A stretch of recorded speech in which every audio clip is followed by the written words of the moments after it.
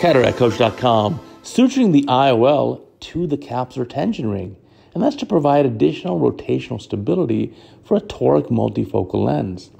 And our guest surgeon here is Dr. Val Apostolov from Amsterdam in the Netherlands, and I learned a lot from his videos. So here's a case of a patient with a traumatic cataract, some weaker zonular support, and you can see the capsular tension ring is going inside the eye. There's the toric multifocal lens in the capsular bag with one haptic sticking outside the incision. So now the CTR is partially placed inside the eye.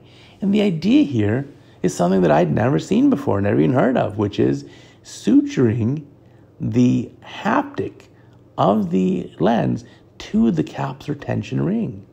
So you can see that 10-0 proline needle there is used to encircle that haptic and get it around that capsular tension ring. Knot's going to be nicely cinched down. And this patient's going to have great rotational stability then. Remember, the CTR has that outward pressure towards the lens capsular bag equator. Right, an average CTR, we have a diameter outside the eye of 12, 13 millimeters, even more. And the capsular bag is usually about 9 millimeters or 10 millimeters in diameter at most. And so that's going to be an additional outward spring force. So dialing it in very carefully here, and you can see the IOL haptic plus CTR combined together.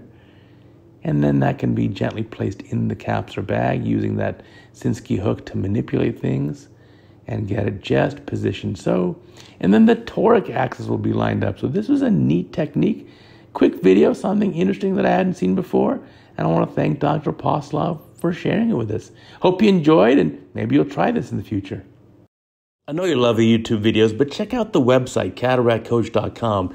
A lot easier to navigate. We have a complete list of articles and videos. You can go and check on any of these categories and explore more. You can also search. There's a search engine that's really effective. You can see Gore-Tex lenses like this. And finally, you can look up about me. There's a link that has my surgical instruments.